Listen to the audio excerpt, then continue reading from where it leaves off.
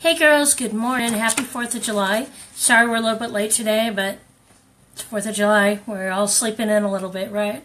So good morning, and we're on to day 22 of our summer challenge. You guys are doing great. Just keep going. Only a couple more weeks left to go, and you guys are doing phenomenal things by plugging into the Word every day and seeing what God's showing you. So for today, ladies, we've been talking about stress this week. Whether it be physical, emotional stress, it doesn't matter. What we're talking about this week is how to release that stress from your life, because what we do know is stress is a negative emotion, a habit that we cling on to that is not healthy, that is not good for us, and that does need to change. Remember your questions from yesterday. I gave you 10 questions. Which of those 10 most resonates with where you're at today? And if you didn't catch those, good morning, Bev, head on back and look at yesterday's recording and identify what of those 10 are you stressing out about. So let's just run them real quick because we want to keep it short. It's a holiday for y'all. But I want you in the Word. The whole point, good morning, Kimberly, the whole point of this is to make sure that you're opening the Bible and reading the Word every single day. I don't care if it's a holiday. Pick up the Bible. God doesn't know and doesn't care that it's 4th of July and you might be barbecuing if you're here in the States. He doesn't care about that. What he cares about is your relationship with him. So, your 10 questions, you need to go to them from yesterday. So if you missed the recording yesterday or missed the live call, head back up. And it should be down, trying to think of the feet, down below us. So again, for those new to the challenge this summer, you're writing down your verse, you're circling your keywords, you're identifying what they really meant in their original format. So whether it's Hebrew or Greek, you're doing that in your Strong's Concordance or blueletterbible.org. Online, it's a free resource. And then you're going to ask God to show you what does that verse mean to you today. And what is it you need to work on? Remember, our whole theme this week is stress. We all have stress in our life. So, go back to yesterday's recording. Identify one of those 10 spots, or maybe you're all 10 of them. I don't know. But go to God with that. And then your verse for today, ladies. Verses, sorry. This one's a little bit longer, but it's a holiday. So most of us are kicking back today.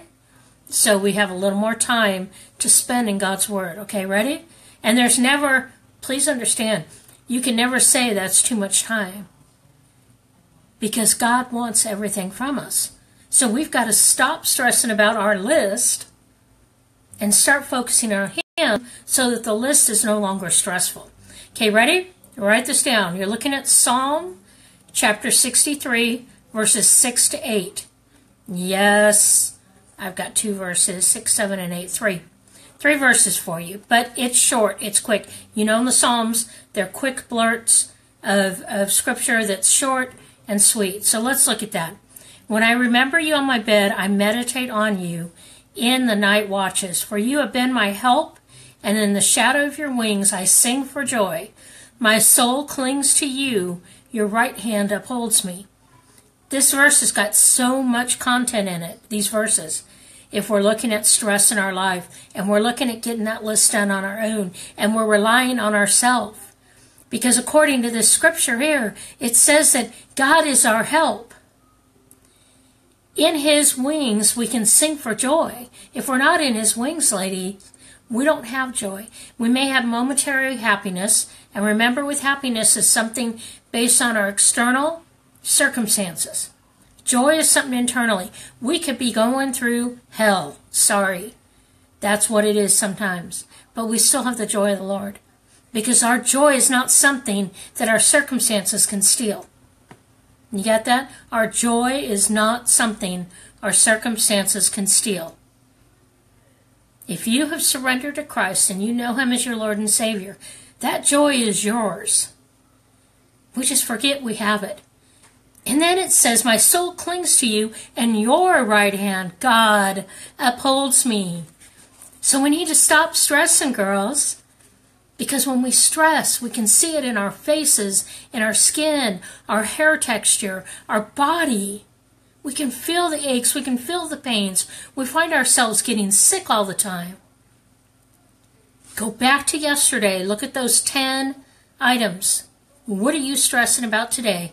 Take that to God. Take a look at Psalm 63, verses 6 to 8, and see what he shows you today through that. This set of verses for today is powerful. If we can grab onto this concept, our stress will be eliminated. But you've got to want to do it. And I know I wanted to, and I did, and it's amazing. I actually don't wear makeup because my skin is so much better when I let go of all the stress in my life. Now, that doesn't mean that stress doesn't come. I have stress every now and then come in, but I know how to handle it because God's Word has told me how. Heavenly Father, I just lift these ladies up today on this beautiful 4th of July as we celebrate our freedom in this country, our independence that so many lost their lives for. Father, may we remember them and be grateful for this freedom that we have. And as these ladies are looking at these verses today, Father, I just pray that you will empower them to identify what area in their life they're stressing about and what they need to release to you. May they each find comfort and peace and joy in your wings of safety. May they be lifted up and just edified by you, Father. In your precious name I pray. All right, girls, great verses. Make sure you write them down. Pick your keywords.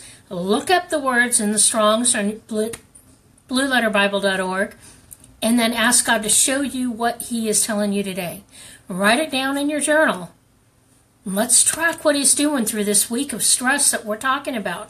And what a beautiful time just before we head into the holidays, we are addressing stress. How awesome is that? God's timing is perfect, girls.